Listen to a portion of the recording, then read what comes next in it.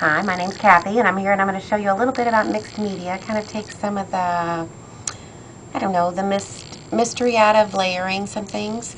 So we're going to start with the gel medium, which you get over in your fine art department. And there's different bodies. There's a soft gel medium and a hard gel medium, and just pick one and go. They all do the same thing. Pretty much I use it as a glue, plus I use it to build up texture. So we're just going to take a little gel medium. This one we've already put on with gel medium right here. I'm just going to coat the back really good.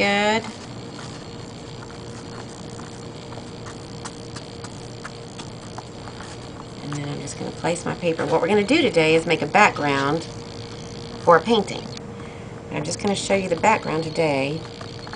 And it can be just random. It doesn't have to be thought out or big plans. Just kind of start doing it and go with it. We're going to stick to just a couple of colors like burnt umber or maybe some gold.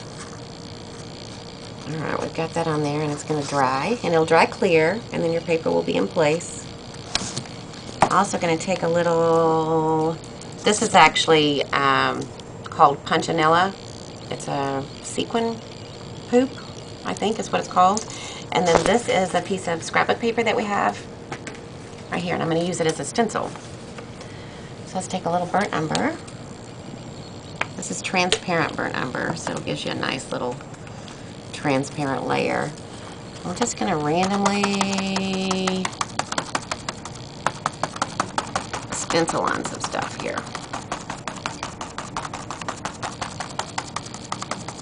Don't worry about it being perfect. The less perfect, I think, the better. And see, then you can peel it up there and see how it's going. You can go ahead and even add a little bit onto this wet section right here.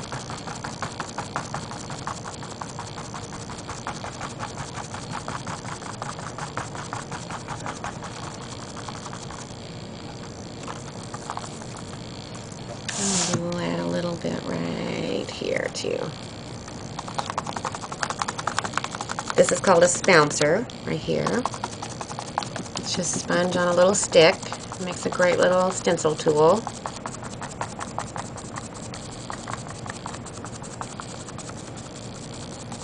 Now, if you have too much paint and you want to let go of a little bit, you'll take a paper towel and just lay over it.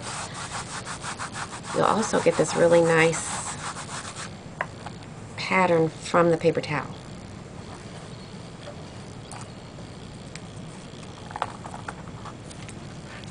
Okay, and we'll take a little bit of this.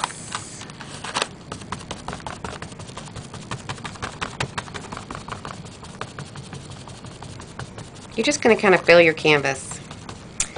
And then after we let this dry, the next time we film, then I'm going to paint a painting. I'm going to show you how to paint a painting on top. This would be the same way that you would start your collage. If you're not going to put a painting, you're just going to have mixed media. So you'd put your paper on with gel medium. Your gel medium will also hold metal elements if it's a heavier body gel medium. And then I just keep going until I fill it in. I'm not going to worry too much about the middle of the canvas because that's where I'm going to put a painting.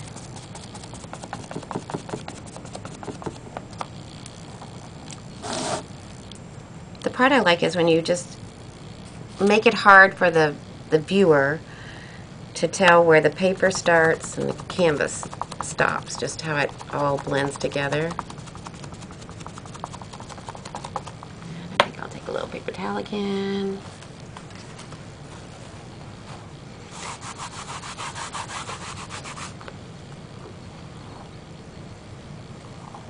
And you can even take it and just rub it.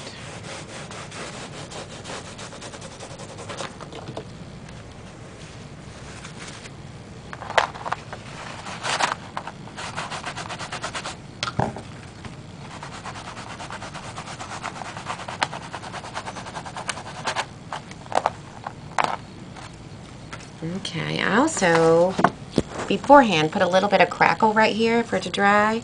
So we're going to see if we can use this alcohol ink and get it to spread through the cracks.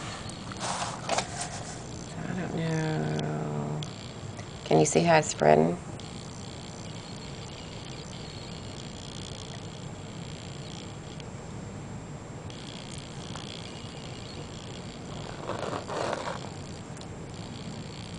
And just kind of randomly put you some drips. There's where it's going really nice, spreading through the cracks.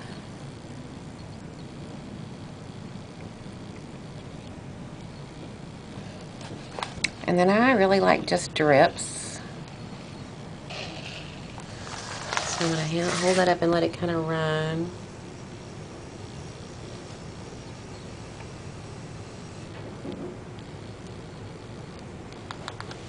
And then I may take it and do it on this side too.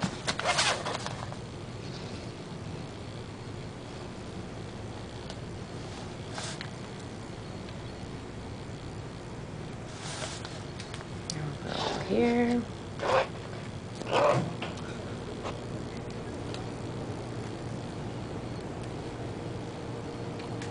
Now, alcohol ink will dry really quickly, and it gives it a really deep, rich color that goes along with the paint.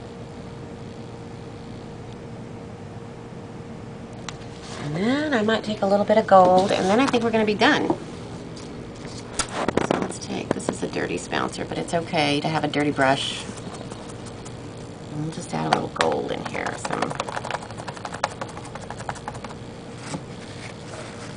Take it and tap it off. And there's no right or wrong way to do this. Just kind of make it up as you go and enjoy the process of it. Once you learn to enjoy the process without worrying too much about your outcome, you'll have more fun with it.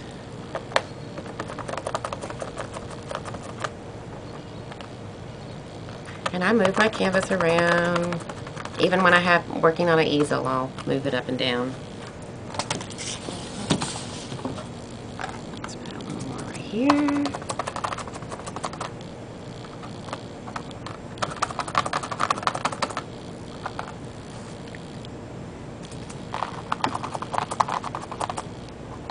We'll break up this little piece a little bit.